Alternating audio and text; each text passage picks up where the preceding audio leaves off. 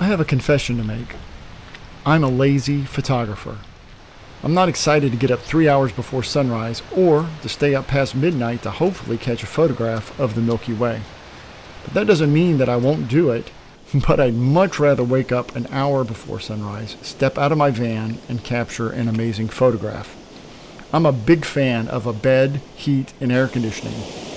But I also love the excitement of capturing an amazing sunrise or sunset, or watching the Milky Way rise into perfect position. How can I reconcile these two contradictory desires? Stay tuned and I'll explain everything.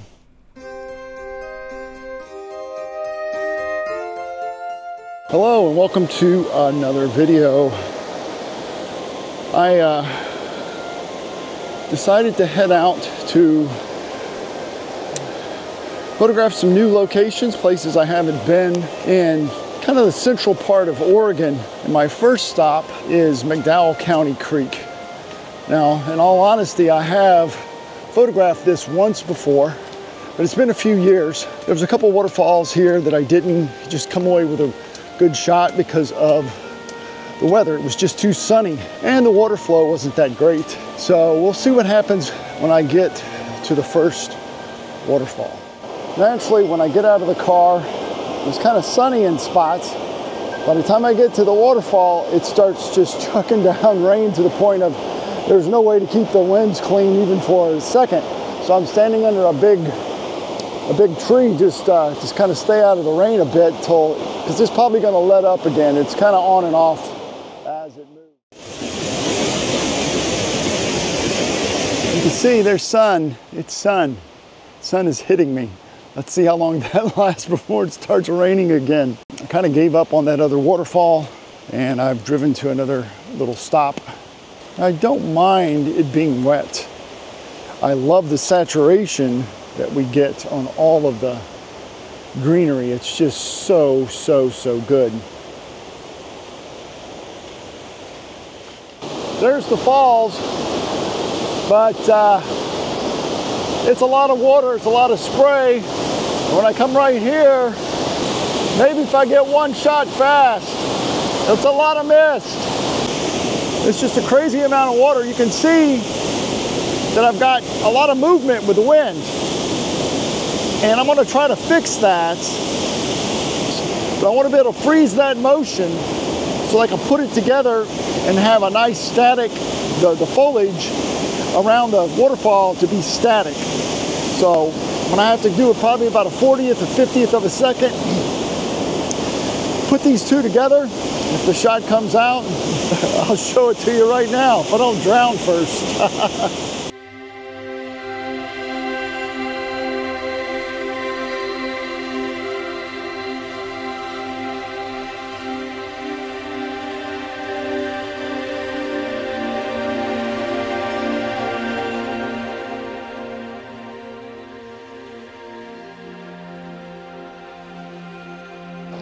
Well, as soon as I finished the last shot, it just started raining really hard again. And it was sunny. I actually had mist bows going on when I was down there. But I think I'm gonna take a break and stay in the van for just a little bit.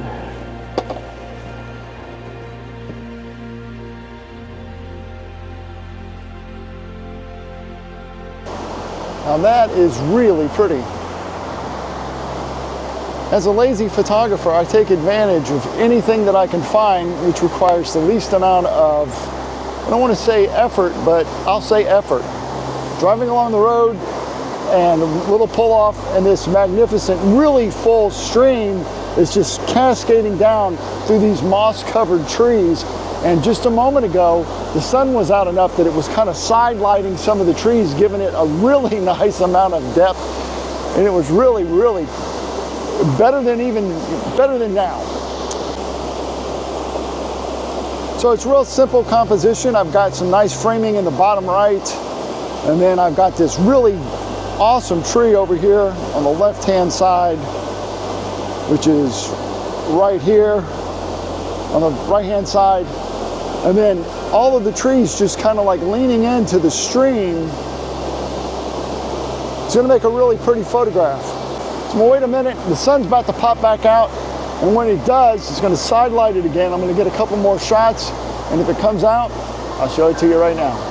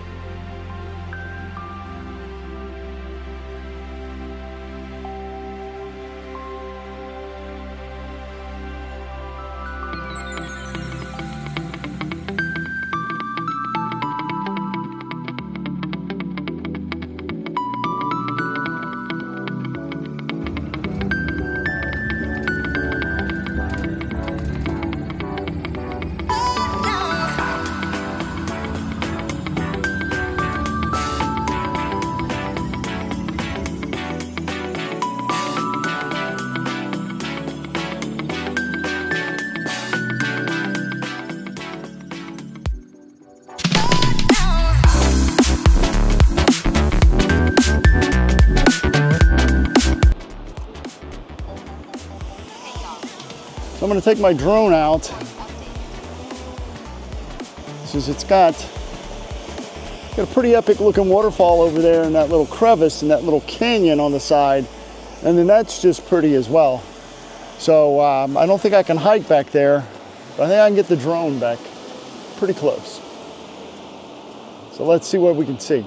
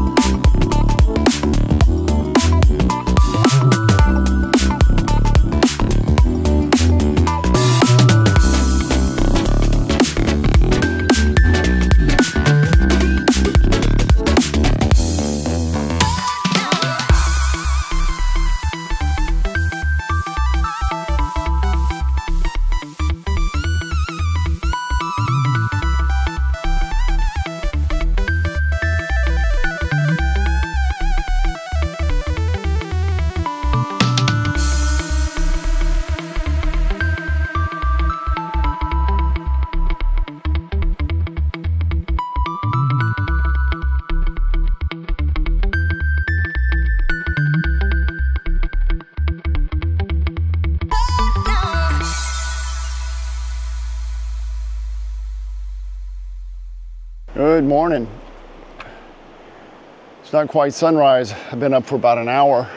Got my coffee, and I drove to a bridge that I crossed when I was headed to where I camped last night. It really is pretty. Like that little bit of low-hanging fog cloud right in here. And that would make a really great photo if we had some color popping up there in the sky, just like that. So this is the other side of the bridge. I don't like it as well because this big spit of this little island here in the middle just splits it down, and it got a little bit of stream and a larger creek over here on the right, this little bitty one over here, and it just doesn't give you it pinches off the creek before we get to the mountains, the hills back there, and the clouds. So not so good. So one thing I want to go over real quick, because I'm probably going to take a shot from the bridge here once it gets a little bit more light in the sky. But how you tilt your camera, where you put that horizon and the tilt up and down really can change your composition, and it also change the look of your foreground in a big way. So if I were to go for something like this, I've got a ton of sky, very, very little water. Not much of a leading line down here, and a whole bunch of sky. So as I tilt down, I'm looking at like this diagonal line over here, coming in from my tree line, and over here. So now I've got multiple leading lines and like a valley for my sky to sit in, and I like that a lot. If I go further, and I get down to this, you see how wide the creek becomes? It becomes really, really, really wide, and I don't get as much sky, but this becomes a real predominant, the width of this becomes, I think, too much. But if I bring it up to about right there, I think that's the best look that I can come away with. Again, I love having the trees come in over here on the left and right side to make a V for that sky to sit in, and I still have a good amount of leading line of the river. Take a look at that. I was slightly wrong. That's a little bit of light. I like it. I'll take it. I will so take it. So it's going to be a super easy photograph. Won't take but a minute. ISO 100. Concerned a little bit about the look in the water. Definitely want to polarize, get that sky pretty, and get the saturation where I want it. And probably going to bracket the shots as well. It's really dark here, really bright up there. So I think I got enough shots in the bag that one of these is going to come out pretty good. And if it does, I'll show it to you right now.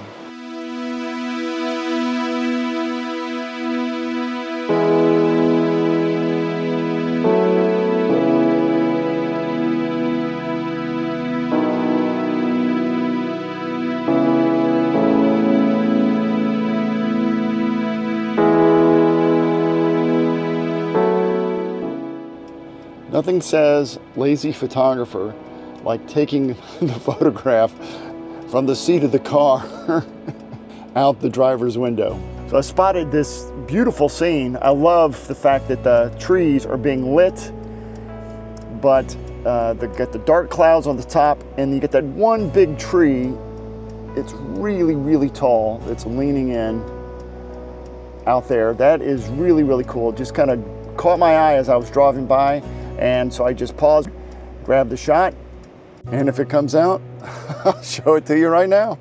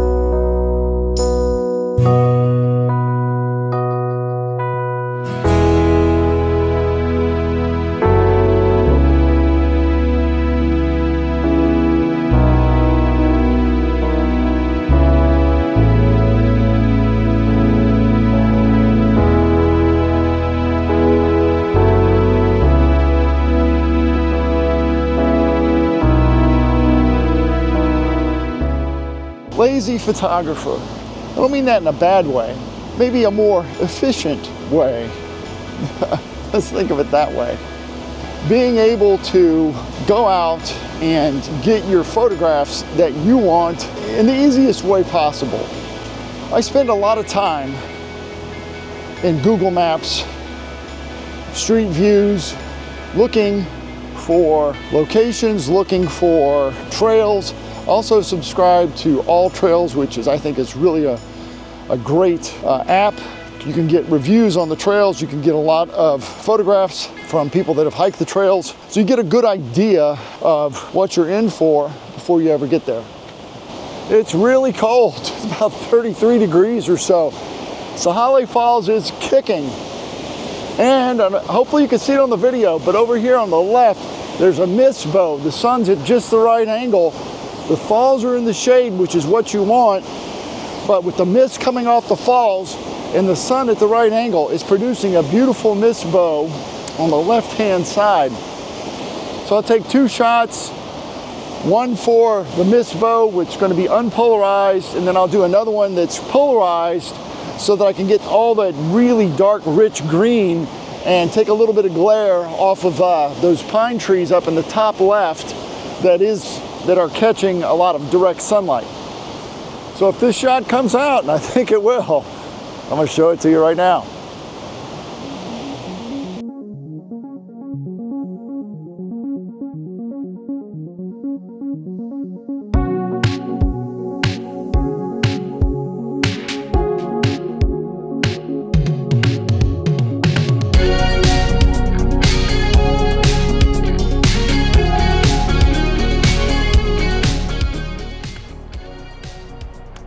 Sometimes you can't be too lazy. It's 2¼ miles to the Blue Pool. One way, so about 4.5 miles round trip. Let's get started.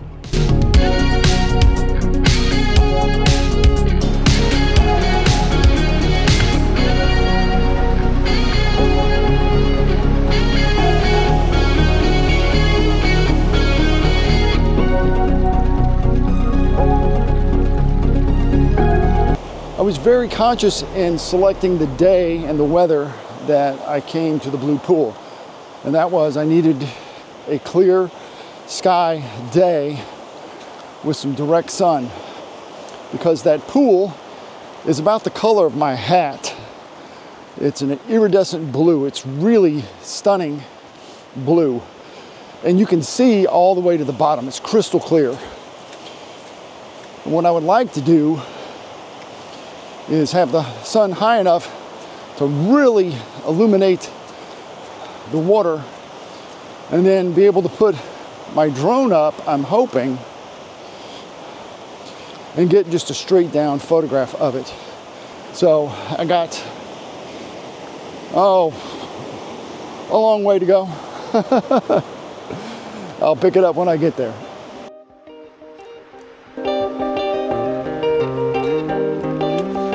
Made it, and hopefully this is picking up on video. It's hard to see because of the glare on the screen here that I'm holding, but man, with the sun hitting directly down on that water, look how blue that is. It looks like it's got a gel on it.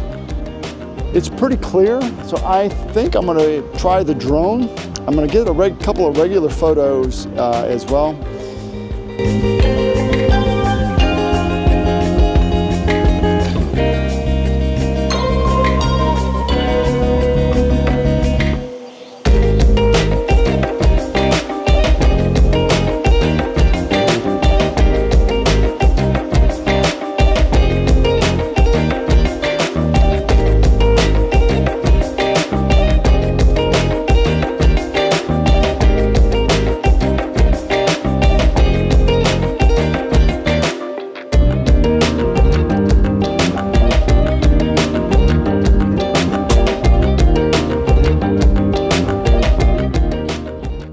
So it's 2 miles out.